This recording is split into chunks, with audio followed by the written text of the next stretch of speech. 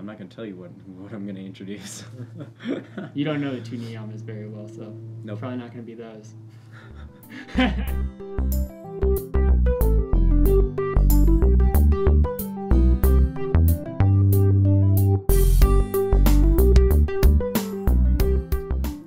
Hey everybody, welcome to Seriously Lighthearted Yoga. Hi Clifton. Hi everyone. Today is going to kind of be a spider day. We're going to be breaking down the second limb or second leg of the spider, the niyamas, over the next couple of weeks.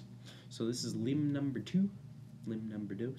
And so it's got 5 parts, just like the yamas, just like limb number 1 that we already spoke about. So we're going to be talking about the first part of the niyamas, which is Saucha. So anyways, guys, Saucha is this idea in Sanskrit of cleanliness. And we all have a pretty good idea of what cleanliness means, but if you think about it, remembering the yamas had an internal and external component, this definitely does too. So, while you can think of taking a shower, brushing your teeth, flossing, all of that as acts of cleanliness, and they definitely are.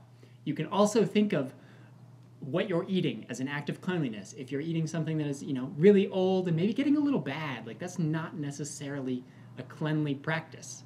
If you are making something fresh and right then that you're cooking it, it's definitely a lot more clean as a food for you, a lot healthier for you than something, again, that's going a little bit iffy.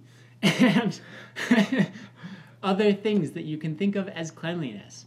Within this word Saucha, there's also like a form of mental cleanliness. Like you're not trying to talk yourself down. Again, like that negativity is like a dirty thought in a sense. Like practicing the positivity is a more, it's a cleanlier way to think. That sounds odd to say, but it really is. Mm-hmm. And also things like just not having strong judgments about like other people, for example, like those are kind of unclean thoughts. Like you don't necessarily want to be projecting your opinions onto other people, which is what those strong judgments are, is a projection of your own thought processes. And like that is an indication of something that, could use a little cleaning up. And this idea of cleanliness is one, trying to get us to realize it, and 2, trying to get us to do something about it. So the second part of that, what are we doing about it?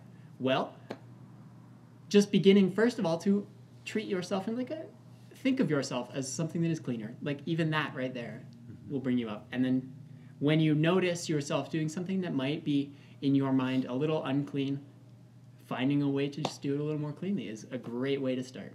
And again, this practice of yoga is a practice of awareness. So trying to be aware of all those moments where you're being clean, unclean, and just using them, integrating them in to your yoga practice is what we're going to get you here, or trying to bring you here. So yeah, absolutely. And another important thing to point out with any of these, there's not a if you are unclean, okay, so you don't brush your teeth tonight.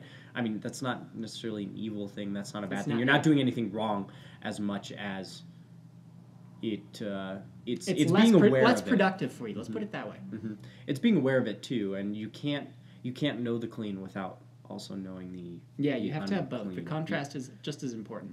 Mm-hmm. So. But it's again about awareness and being aware of this this thought of cleanliness. So let us know if you have any questions about that. Give somebody a high five, subscribe, like, and share, and we'll see you tomorrow.